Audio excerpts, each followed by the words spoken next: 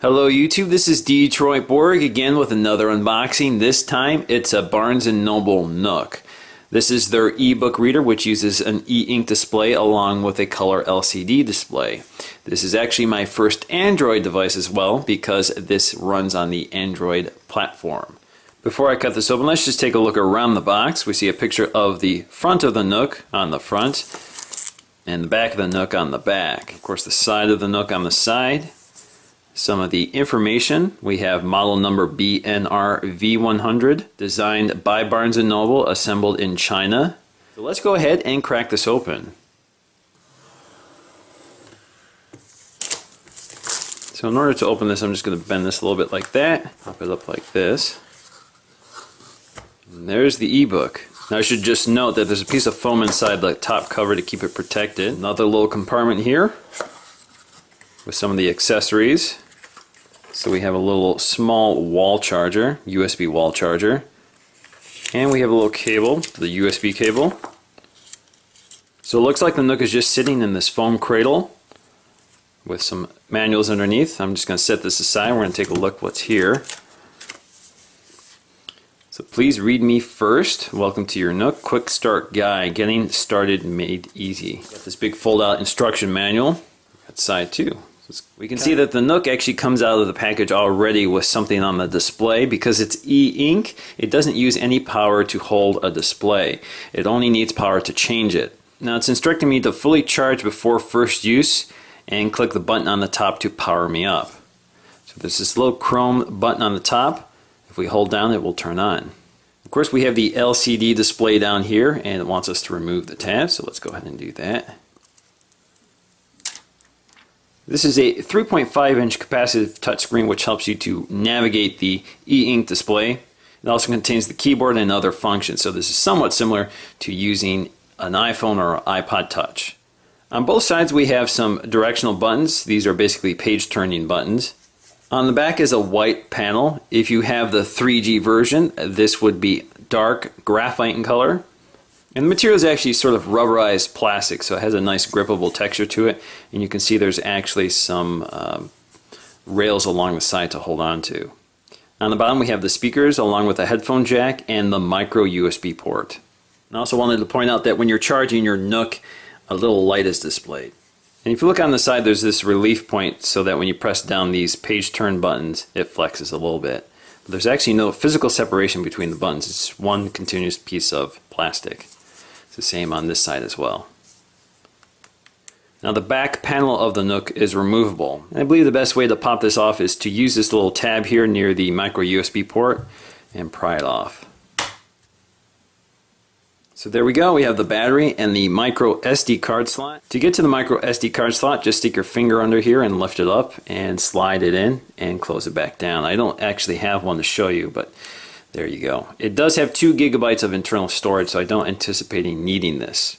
And of course, to replace the battery, you just need to unscrew it and release it. Now let's just take a look at the back of the device without the cover on. Again, you see the button up here. These sort of decorative fasteners here. There you go. So let's put the cover back on.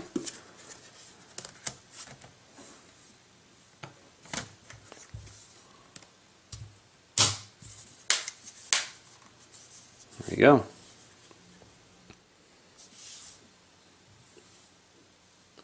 Okay, it's telling me that your device is starting up.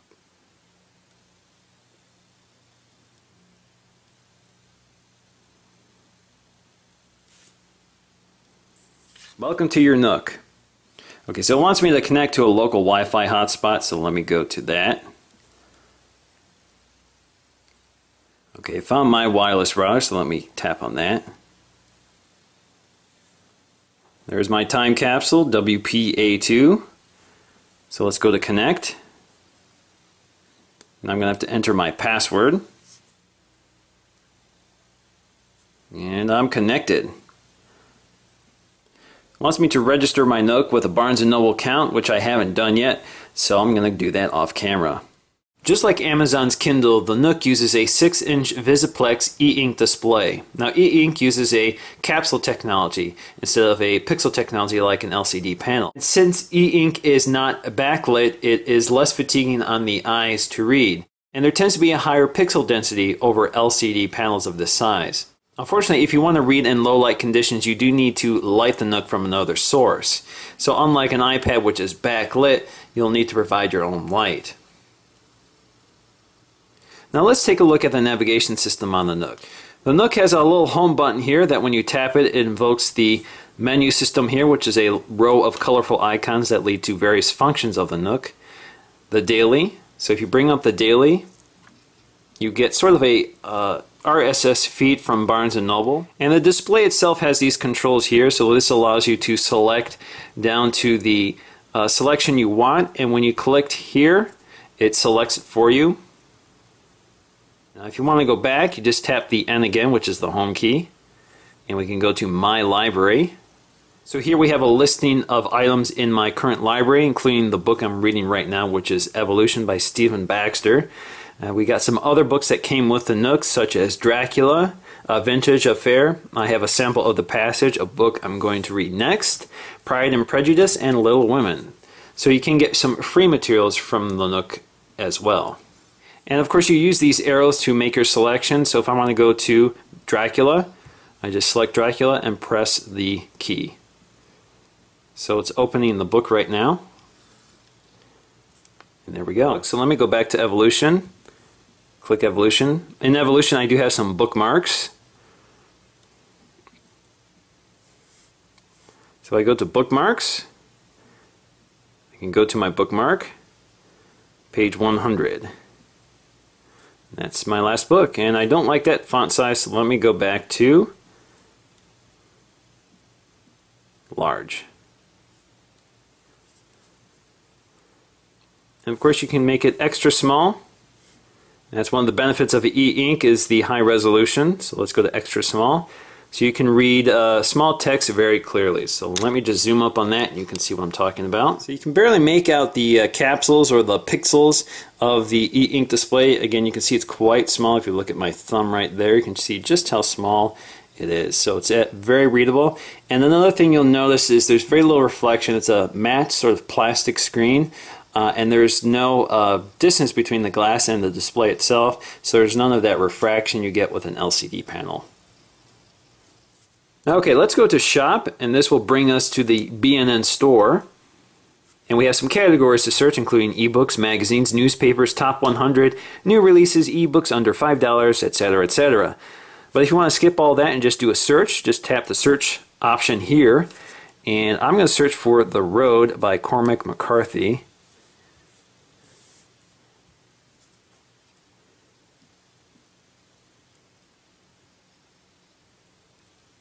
And there we go. I see The Road, $7.99, Cormac McCarthy. Of course, the LCD display shows me the cover page in full color. And I can get a free sample, I can view the overview, or add to my wish list. If I want to buy for $7.99, I'm just going to select there. And it wants me to confirm my purchase, which I'm not going to do right now. And I would just select Buy Now. Now let's go to Reading Now. So once again, this is where I left off with Evolution. And I can go to my bookmarks, I can change my font, look up a word, etc. Now I was actually on page 105, so all I have to do is click these buttons here to get to page 105. Or, when this display is off, I can actually use this to navigate. So if I just swipe back, it will basically turn the page, and that's the next page. Or I can swipe the other way, and it will turn the page back again. Let's go back home. And let's go to Games. And we have two games here, Sudoku and Chess. Let's click Chess. So here we have a chess game. So I can play against the Nook. I guess you would use this to tap. There you go, so the Nook moved its piece. Now audio is a neat feature. Unfortunately, I don't have any music loaded on here, but if you had audio on here, you could play it at the same time while reading the book. and it will play either through your headphones or the small mono speaker on the bottom of the Nook itself. And basically you add music by connecting the USB cable that was included with the Nook to your computer and just drag and drop the files to the music folder on your Nook. And of course you have some of the controls here for play, fast forward, volume, again it's a slider, and we also have the scrubber, and we have a shuffle key, and we go back to the list. Of course there's no music there to look at. So let's go back home and let's go to web. Now the Nook has a rudimentary web browser. It's kind of interesting to use. I'm not sure how useful it is, but in order to go to a web page, all you have to do is type this go to key right here, and we can select web page here. And I can see the last web page I entered here, and I'm just going to leave that in. You could type in something else, but it's loading it right now. This happens to be the iMac page from Apple. And you can see it's actually rendered the page in the e-ink display up here. And down here is actually the navigation system. So if you want to pan up, all you have to do is scroll here, and it will actually scroll down the web page.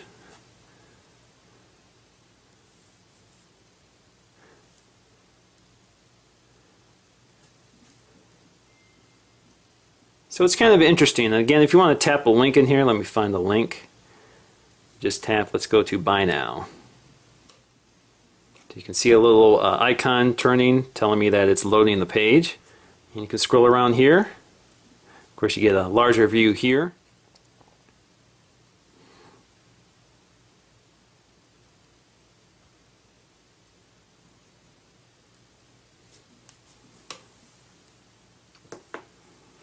Anyway, it's not very fast, but you get the idea. So if you really want to use it, you certainly could.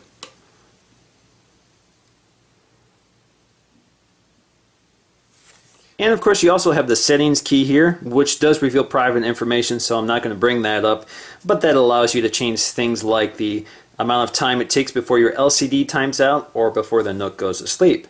Now all you have to do to put the Nook to sleep is press the power key up here, and it goes to sleep. And of course it leaves this image on. You can change what image is displayed. You can put your own photos on here, that sort of thing. And of course to wake it up, all you have to do is tap the key up here, and you're back in business. So once again guys, this is Detroit Borg with a quick look at the Barnes and Noble Nook. Thanks for watching.